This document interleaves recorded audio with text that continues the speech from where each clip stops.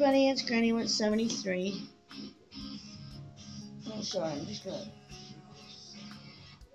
mute my music. Anyways, I thought I would do a short video on what I did yesterday. These are my oils and my vinegars.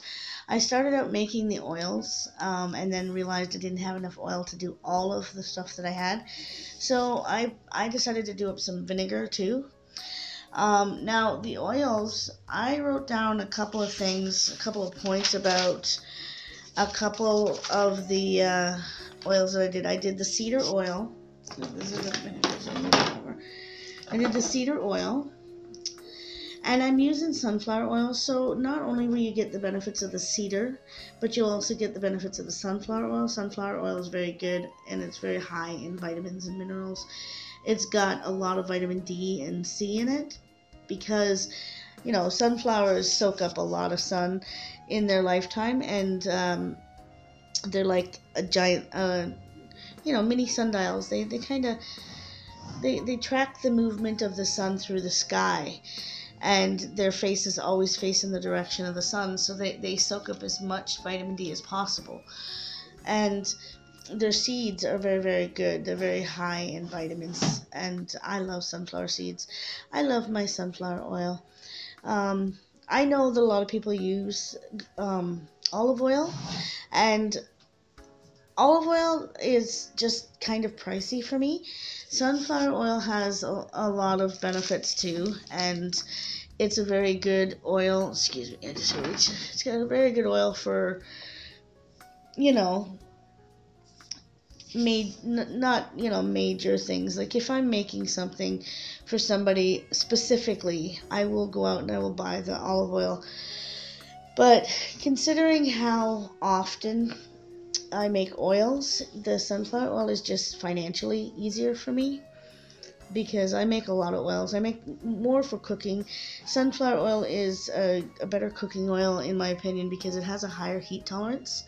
And it doesn't lose a lot of its essential vitamins and minerals when you're cooking with it, like olive oil tends to. Olive oil has a very low heat tolerance, and when you're cooking with it, it's better to use it at the end of your cooking for flavoring, because then you get all the benefits of the olive oil and you don't burn off all the good stuff. But I wrote down a few things about the cedar leaf. There was a note that I found when I was doing my research on the cedar, because cedar leaf oil and pine oil was not something that I've done a lot of. My grandparents used to do it. My grandfather was native. He's Blackfoot, and his reservation was up near Algonquin Park here in Ontario. But I never actually did a lot of the cedar and pine oils when I was a kid. I helped gather the stuff so that they could make it. But like I said, there was a note on the research that I did about cedar oil and inhaling too much of the smell. But the note that I got was on essential oils, and essential oils are very potent. They're very concentrated. These are infused oils, and for the newbies who are just starting to do their own oils, there's a huge difference between essential oils and infused oils. Essential oils are condensed and really, really potent with the with whatever herb or botanical that the oil is being derived from. Now, infused oils are a lot less, because they are watered down, if you will, with the whatever carrier oil you're using. But the essential oils, like I said, they're concentrated. So the note on the cedar oil, and it is for the essential oil, is that if you inhale too much of it, its scent can irritate the respiratory tract and can cause nervous afflictions. And plainly put, that means that it could cause panic attacks. And it's a very strong, potent neurotoxin that is in cedar oil. So you have to be very careful when using it. Using cedar oil topically is really good for arthritis and tendon pains. You can use it on your chest in place of Vicks for congestion. It's a good sleep aid, and it's a good astringent for insect bites and cuts and scrapes and bruises, because it has a natural antiseptic, etc. It stimulates blood flow. So if you're at a stage in your life where you're still having menstruation problems, like if you're having cramps or PMS or whatever, or you get really tired and headachy during your period, um, cedar oil is really good for that. You just massage it on the area where you have the soreness and stuff, and it's like putting a heating pad on it. It kind of warms the area. If you're taking the cedar vinegar, like taking a teaspoon or a tablespoon of it a day, make sure that you talk to your pharmacist if you're taking medication such as blood pressure medication or anything like that.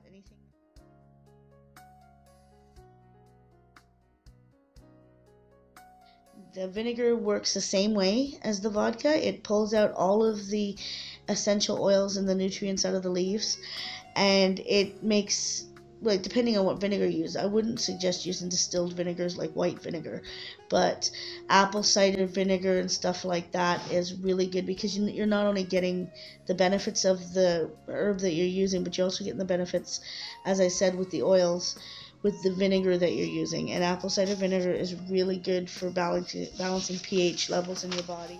Pine oil is can be used. It's an edible. You can eat pine. You can make pine needle tea, and it's very high in vitamin C. It's very good for your digestion. It's an excellent flavoring for alcoholic beverages and non-alcoholic beverages. You can bake with it. You can use it for confections, for like cakes and ice cream and gelatins and puddings. Also, it's a great if you put 10 drops of cedar oil.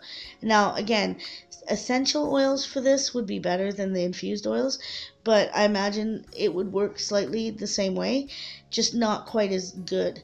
It says you put 10 drops of cedar oil on a piece of untreated wood, and you put it in your drawer or your closet, and it will keep away moths and other insects that like to eat at your clothing. It's a great air freshener. You can use it on wood tables and stuff like that. For a massage oil, it eases muscle stiffness and pain. You can use it in your bath water. It stimulates metabolism, boosts activity levels, eliminates excess water, uric acid, salt, and fat through your urine, and cures eliminating your excess water and stuff. Apple cider vinegar has been known to be an aid in weight loss, so if you're looking to lose a few pounds, make yourself some pine vinegar with apple cider vinegar and pine needles. The health benefits alone are they're just amazing with pine needles. The most common ways to use pine oil, though, is through application on the skin and to inhale it. So if you have a respiratory issue and you put some in a vaporizer, in a cool mist vaporizer at nighttime, and set it by your bed, it will really help. You can also use it topically, as I said. If you're going to be using this, please, please, please talk to your doctor, pharmacist, or a naturopath if you're seeing a naturopath. But I didn't have any oil to do the juniper, so I did a juniper vinegar. And it says here that most of the times juniper berries are used, and they're used for urinary tract infection. They're good for urinary passing, stimulates the kidneys to move fluids faster, great for sluggish kidneys, and to aid in infection who have kidney issues or chronic kidney problems. It can also be given to people who have chronic kidney infection issue. Like if you get kidney infections regularly, taking a tiny bit of the juniper leaf vinegar can help with that. As I said, though, if you're taking other medications, talk to your doctor, tell them what your plans are. Don't take anything like this without talking to your doctor, because you don't know what might interfere with your meds and what can cause some serious issues. It's also great for treatment of debility and chronic conditions associated with lack of tone in the bladder and urethra. urethra. Joint pain, gout, rheumatism, arthritis, and nerve and muscle and tendon disorders. The oils have been used topically to aid cough and lung congestion, and sap and resins have been used for treating psoriasis and other stubborn skin conditions. As I said, talk to your doctor. I am not a doctor, and I'm not promoting anybody to go out and start, treating themselves for any kind of disorders. All I'm saying is that natural medicines have been used for centuries without issues, but do your homework. Make sure that you know what you're doing before you do it. If you're using stuff like cedar and pine and juniper, make sure that you know your herbs before you start using them. You know what the effects on people are, and you know your allergies.